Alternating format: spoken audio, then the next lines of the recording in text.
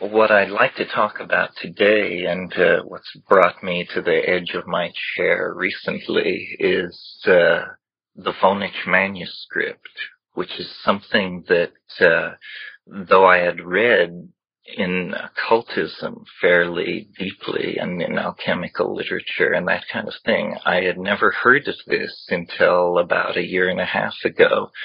And a friend of mine, Ralph Abraham, who's a mathematician at Santa Cruz, began pushing this at me, mentioning this encoded manuscript that people were interested in trying to figure out what it said.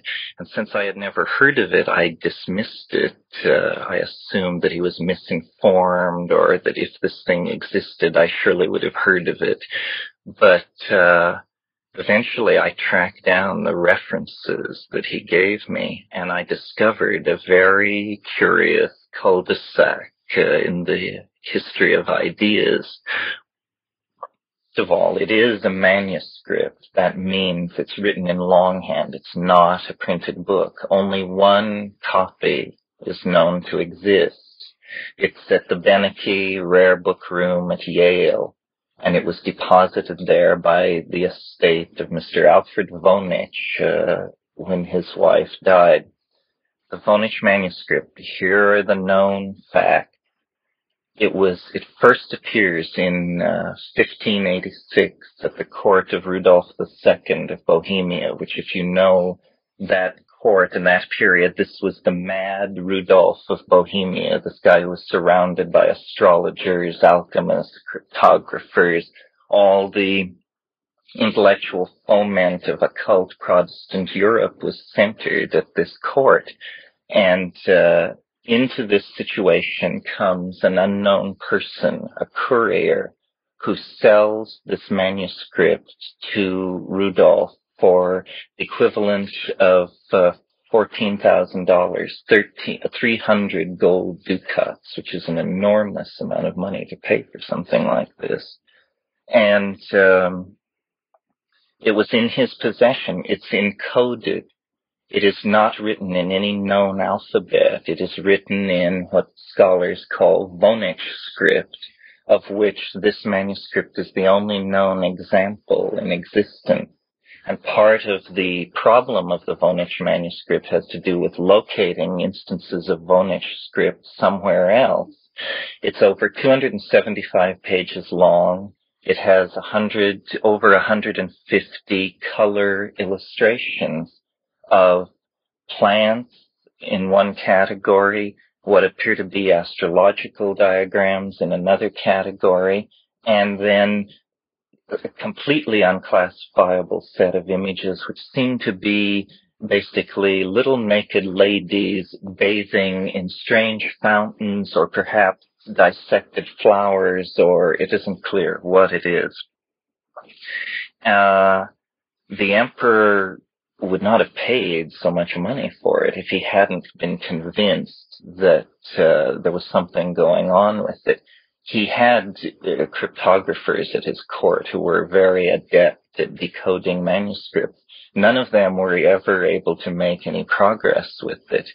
When his court collapsed in the incident of the Winter King and Queen of 1619, the manuscript passed to his botanist, a man named Marcy, and at his death, it passed to an unknown party who owned it for 20 years.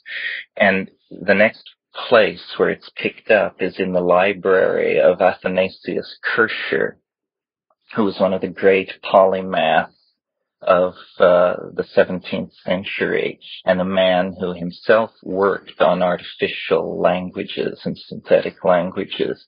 And letters exist of his inquiring after this manuscript, and eventually it came into his possession, but there is no mention of it in any of his known work on artificial languages. At around 1635, he decided to join the Jesuit order and gave all his books to a Jesuit college south of Rome, where this book apparently sat on the shelf for the next, 230 years, until 1906, when Mr. Alfred Voynich bought the entire library, a rare book dealer, shipped it back to Brooklyn, and in going through the stuff, came upon this manuscript. Now, what's so great about a book which nobody can read? Well, first of all, it's very unusual books which no one can read. Codes, immensely powerful methods exist for breaking codes, because this is a matter of military intelligence and defense concerns, and very sophisticated computer techniques exist to analyze any supposed piece of code and extract meaning from it, determine whether it is in fact encoded language or not, whether you can tell what it says or not. And the Voynich Manuscript has become a kind of conundrum of the intelligence community. Retired intelligence officers take it on and attempt to crack it. In fact, one of the best books written about the Voynich Manuscript is called The Voynich Manuscript, An Elegant Enigma by Mary D'Imperio, and it is only available from the National Security Agency, Central Security Office, Fort Meade, Maryland. This is what your tax dollars are being spent for, is to decode this 400-year-old manuscript. Okay,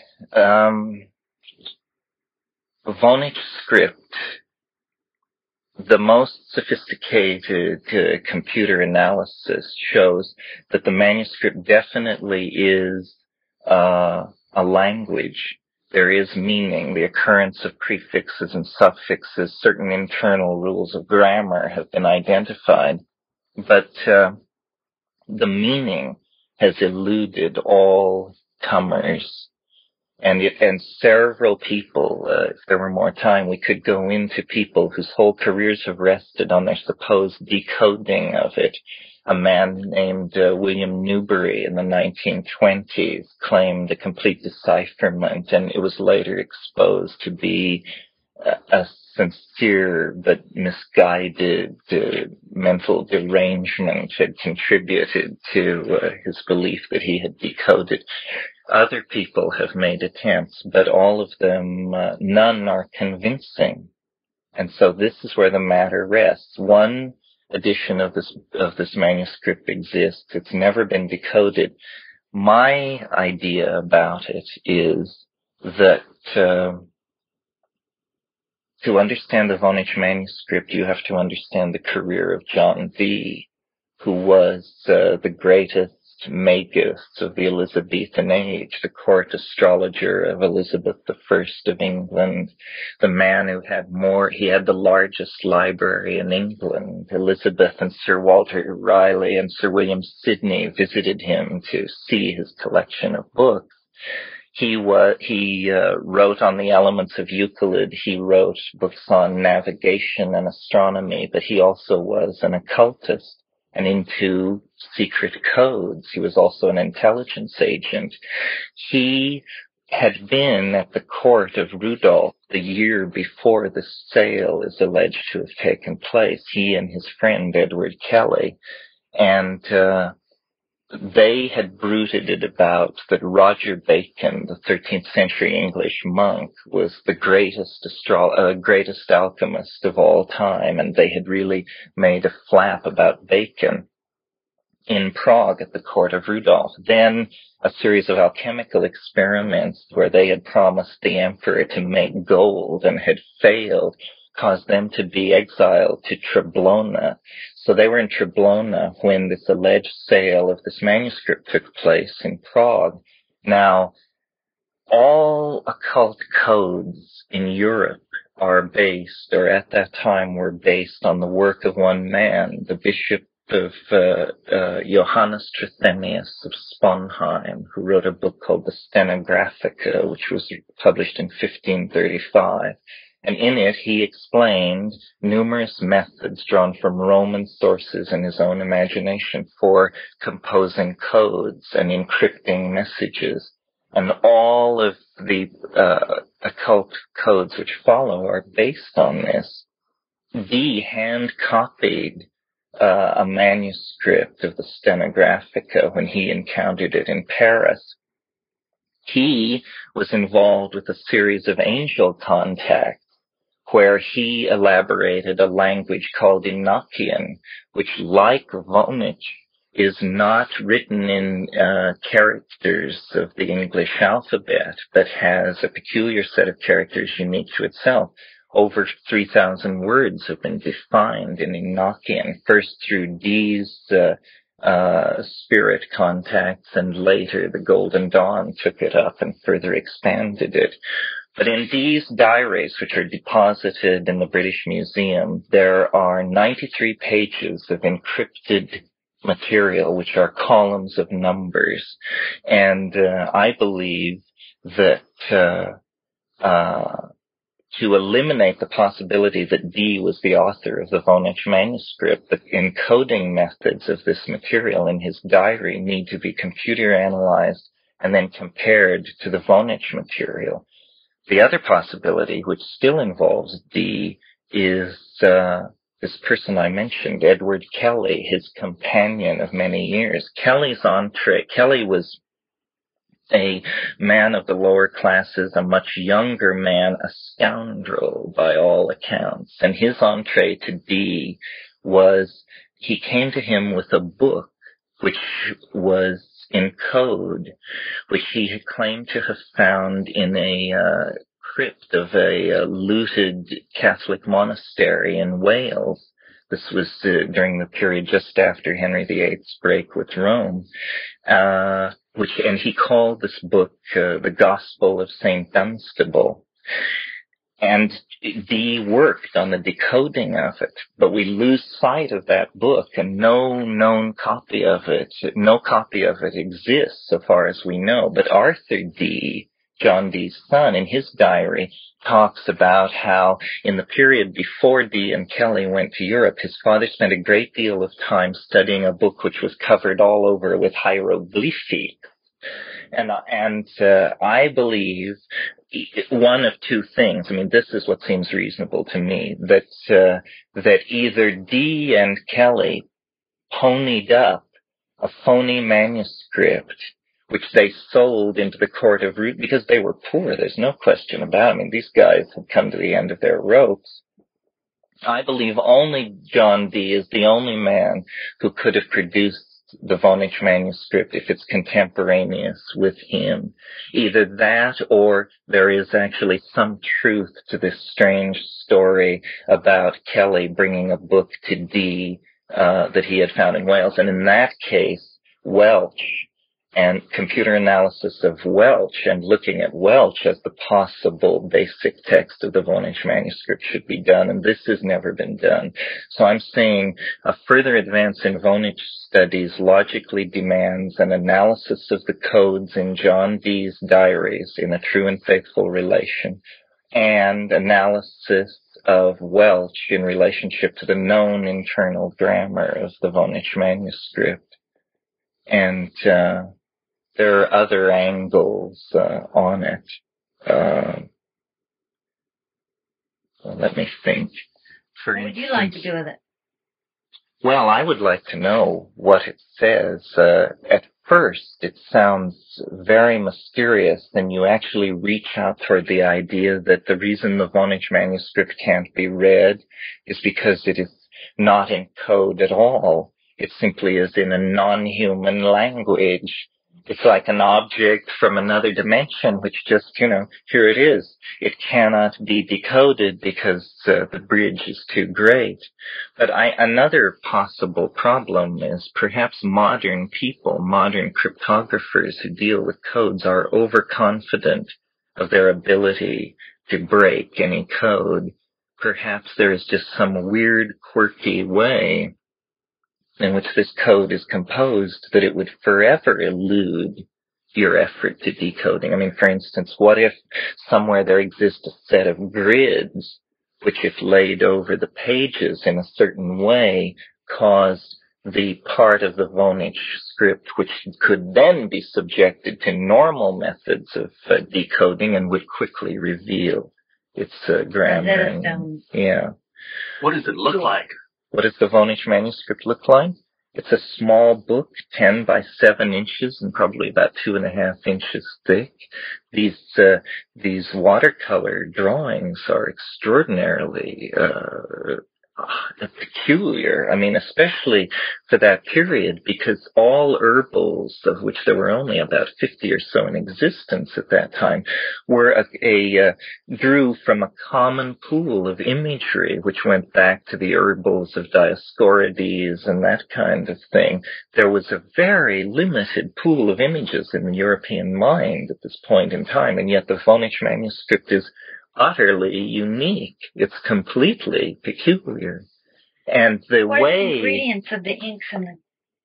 well, none of this has been looked at and should be looked at. This is another thing. A chemical attack on the manuscript itself should be mounted. See, Newbery, the guy who advanced a decipherment in the 1920s, he believed, because a letter accompanied it, that said it was a Bacon manuscript, a Roger Bacon. And this also points at Dee, because Dee was under the patronage of the Earl of Northumberland, and he looted a number of monasteries where there were large Baconian libraries. And in fact, Dee had 53 Baconian manuscripts in his possession, cataloged in his library at Mortlake. Only 41 of those texts are known to exist in any form at all today. His library was burned while he was in Europe. It was burned by a mob incited against this wizard. And